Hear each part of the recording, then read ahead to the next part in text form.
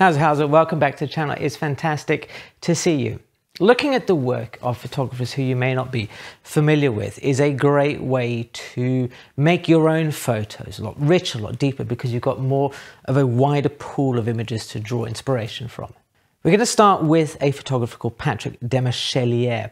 And he passed away recently, but he, from about the mid-1970s, moved to America and became exceptionally well known for fashion photography, beauty, editorial, you know, the sort of thing, right? And he photographed some of the world's most famous beauties. Cindy Crawford, Linda Evangelista, Princess Diana, the list is almost endless. And what I'd like you to look at are his portrait photographs, these kind of loosey, beauty images. Look at this picture of Cindy Crawford. Oh, the tones in this, the quietness, the wistful nature of the whole thing. It's so at odds of what you might consider a picture of Cindy Crawford to be. You know, if you're not familiar with Cindy Crawford, she was like massively popular in the 1980s. I think there wasn't anybody in the world who didn't know what she looked like. And this photo has soft lighting. And that soft lighting lends that kind of wistful sort of air.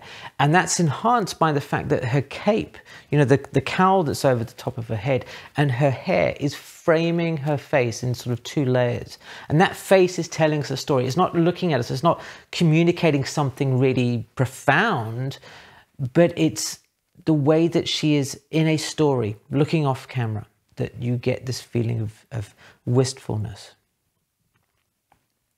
Then you contrast that photo with this picture of Linda Evangelista.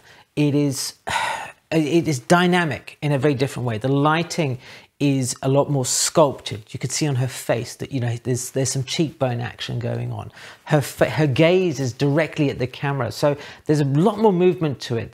The shape of this turtleneck that she's wearing and the way that it is contrasted very heavily against the backdrop, almost like a pure black and almost a pure white, lends this particular photo a lot more movement, irrespective of, kind of the movement of her or the shape of her outfit, because of that contrast between the white and the black.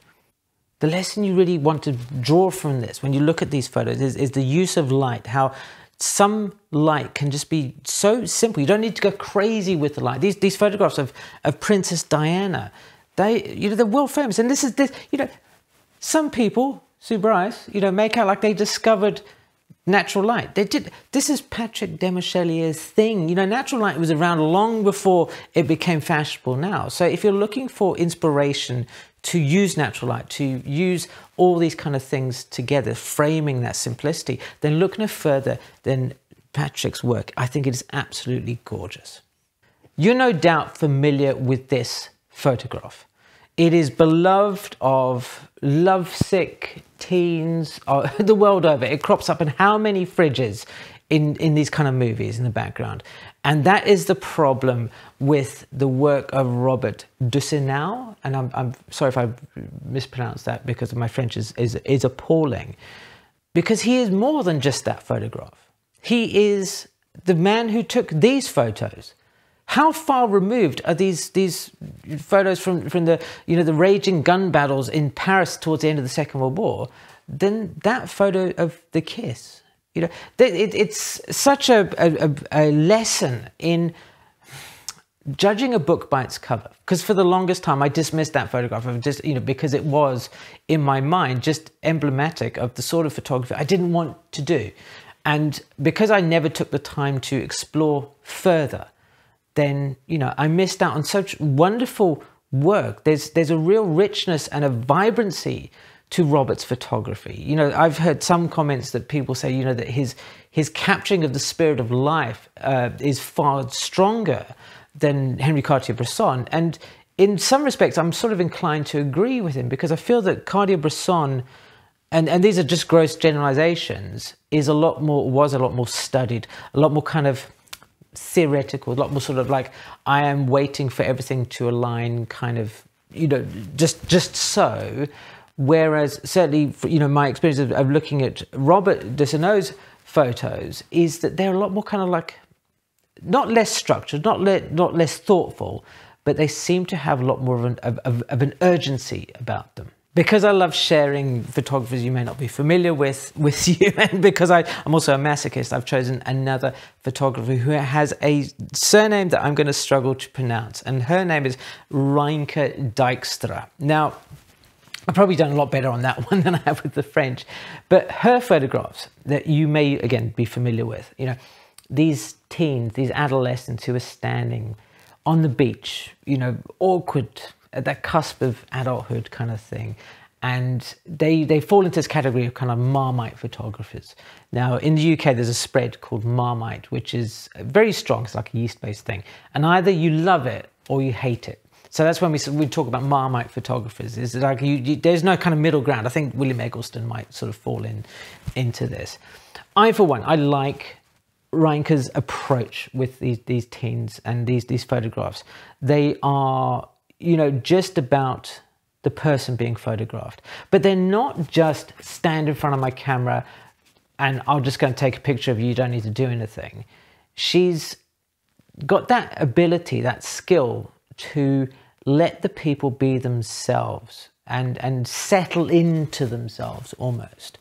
And this is why I think when people try to emulate these kind of portraits, it can often fall apart, because you're dealing with people who say, well, what am I supposed to do? What do you want me to do? And when you say nothing, they just kind of, well, they do nothing.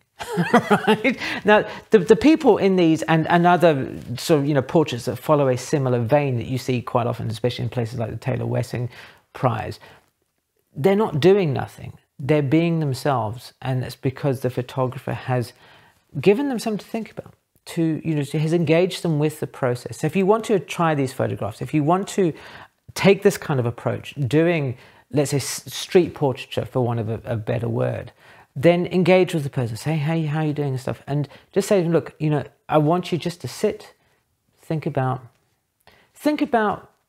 what it was like at school, the last holiday you went on, something that makes you sad. Something, just put them in a mindset in their head. I would encourage you to seek out as many photographers who you're not familiar with as is possible, because, you know, as I've said throughout this whole series, that the more that you look at photos, the more that you explore various options available to you, then the more that you are going to become a photographer who's able to create stronger images. Now, it was talked mostly today about sort of the aesthetic and less so the technical aspects. But when you look at people's photography, when you look at their photos, you know, make collections of them and think about how they did this. You know, I talked about the use of natural light, for example, in, you know, Patrick Demarchelier's photographs, the use of you know, awkwardness within Reinke's images of the kids, and this kind of zest for lifey kind of thing, like I'd say the zest for life, probably not the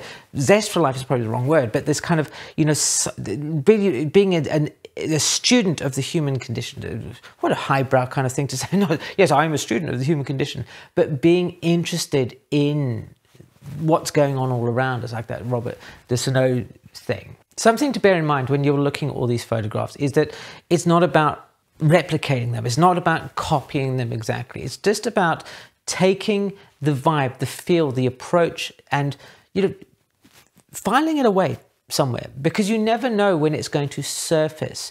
When you are out taking your own photos and you are confronted with somebody, you go, ah, that reminds me of that picture that I saw of you know, Patrick Demarchelier, where the lady's looking out the window and the light was just beautiful. Or there was that, you know, that awkward looking kid standing there, you know, my cousin or something. Maybe I should just photograph him like that and not worry about things. Maybe I should be aware for those fleeting moments that may or may not be staged, that we can capture, that aren't quite as, say, like scientific or you know, as Henri Cartier-Bresson. You never know when these inspirations are going to surface up in your own images. If you'd like to get more inspiration of photographers who you've never heard of before, check out this video here, and I will see you again soon.